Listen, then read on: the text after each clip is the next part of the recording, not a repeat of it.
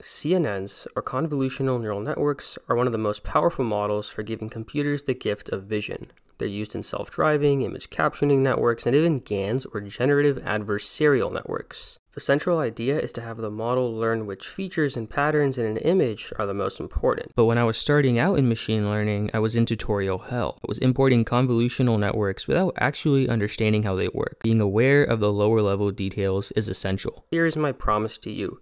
I will provide the most clear explanation of CNNs you've ever seen in return for 5 minutes of your time. Let's get started. First, let's understand the input. We pass images into CNNs, which are typically represented as arrays of pixel values. For a 4x4 image, we would have a 4x4 array of numbers. The main calculation inside a CNN is called a convolution, and each filter performs a convolution. Each filter is just another array of numbers that slides over the input image, left to right and top to bottom, performing multiplications and additions. Now is a good time to clarify what a convolution really is. Given a 4x4 image, let's slide this 2x2 filter over the image and see what the output is. We overlay the filter on every 2x2 subgrid within the image, multiply the corresponding numbers and add them up. This is the calculation for the top left subgrid.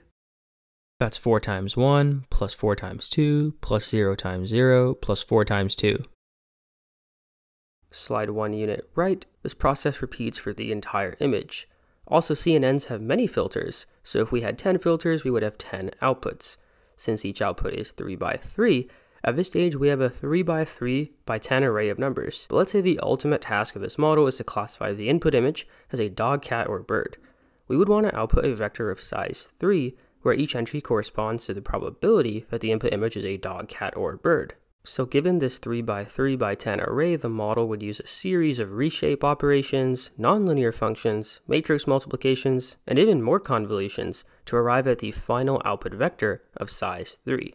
But there's one crucial detail we still haven't discussed: training. When we initialize a CNN, the entries in all the filters are random numbers, so the initial model predictions will be inaccurate. Over the course of training, the entries of the filters are updated until we're satisfied with the model's predictions. Through training, each filter learns to detect a unique pattern in the image.